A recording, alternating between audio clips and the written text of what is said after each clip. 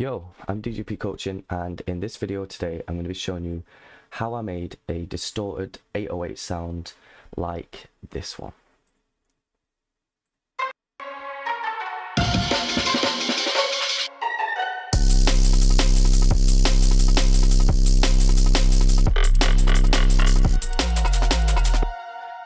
So, this is the sound we're focusing on.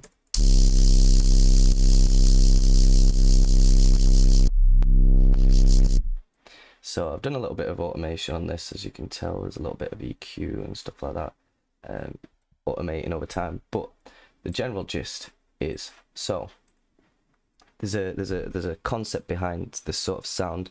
It's really easy to make, but the idea is basically you need to have a sine wave and a noise oscillator over the top, and then you distort them both together, and it creates that grungy sort of distorted noise sine.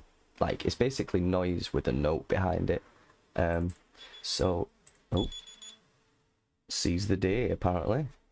Yeah, so this first one, it's a group of 3 different sounds. So it's this one here, which is like the body of it, the main one, the one with the sub in there as well.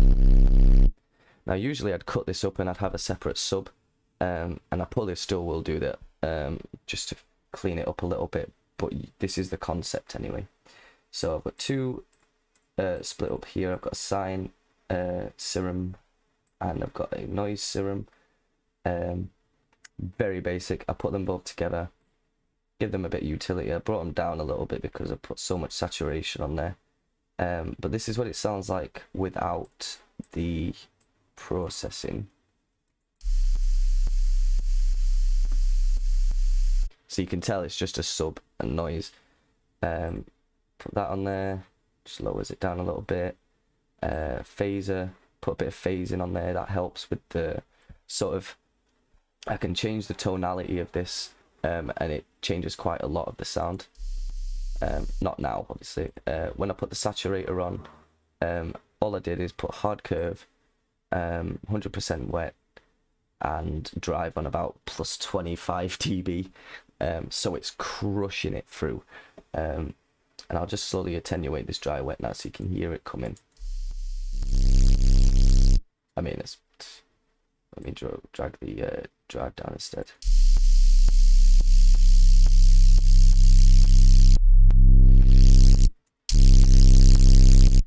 Yeah, so it's really crunching through.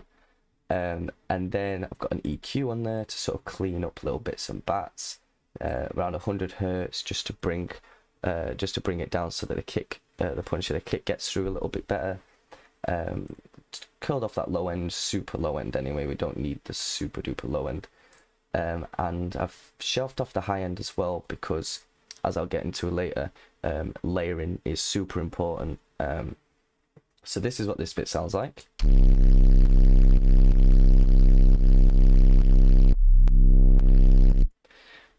And then what I've done is I've copied it over, and I've made another version exactly the same, a little bit less saturation, and I've EQ'd it so that it's just the sort of high mids.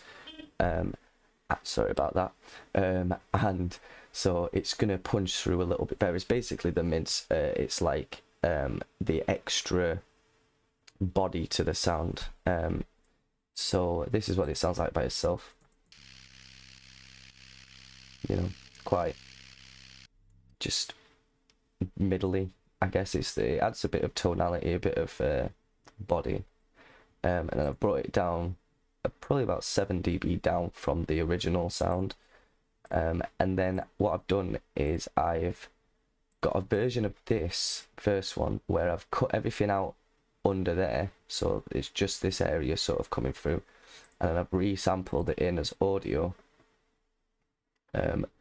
and I've basically used that as the high end, the really crispy side, and I've not put anything on there because the saturation was already on there before. So I've put that really loud, so it's right in your face, close up, and the rest of it sort of sits back. and it creates a sense of more intensity in the sound. I've also put a tremolo on there that slowly sort of attenuates over time. This is a really good tremolo, it's free, and I use it every time I use a tremolo. I'll use this, and you can hear that sort of just sort of slowly start to over time, and that sort of adds a bit more rhythm to it, and builds a little bit more tension to the next section, this little bit here. And then I've got it all grouped up together. On the group, I've put some glue compression on there, so without it, it's going to sound like this. And then you put the glue compression on there, bring the threshold down, so it's basically lowering the dynamic range.